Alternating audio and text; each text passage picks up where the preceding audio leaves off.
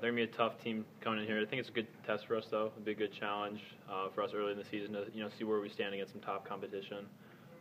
We know they got some tough guys coming in here, guys that are shooting really well from three, Carrington in particular, and also a few more drivers as well. So I've just been really impressed with them. On film how hard they compete, and I think that's been evident so far. I mean, you got a team that went to the NCAA tournament, won 25 games last year, has 5 upperclassmen starting, and that's really kind of a strong barometer for you guys to go with here. Right, yeah, especially when they have almost everybody back except their point guard from last year, and a program that was very successful last year coming into our building, and we know how difficult of a test it will be, and we'll be up for the challenge. Do you have to tell some of these young guys, hey, it's going to be a little tougher? Do they know that already?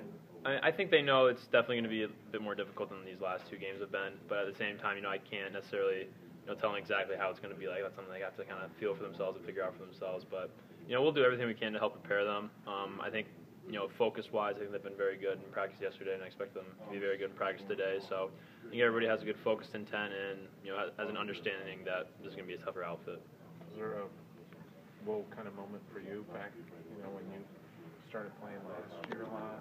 Yeah. Is that game that kind of stands out to you where it's like, wow, I think this is a little different? Yeah, I think it was actually Florida State at home. For me, it was just, the speed of Florida State really stood out in athleticism. And I think that's very similar to to Seton Hall in a way because they're going to be a very quick team coming in. So I think it will take a little bit maybe get used to, but it's nothing that I don't think we can handle. So I think we'll be just fine. You were able to quickly adjust in that game. How long did it take? What do you have to do?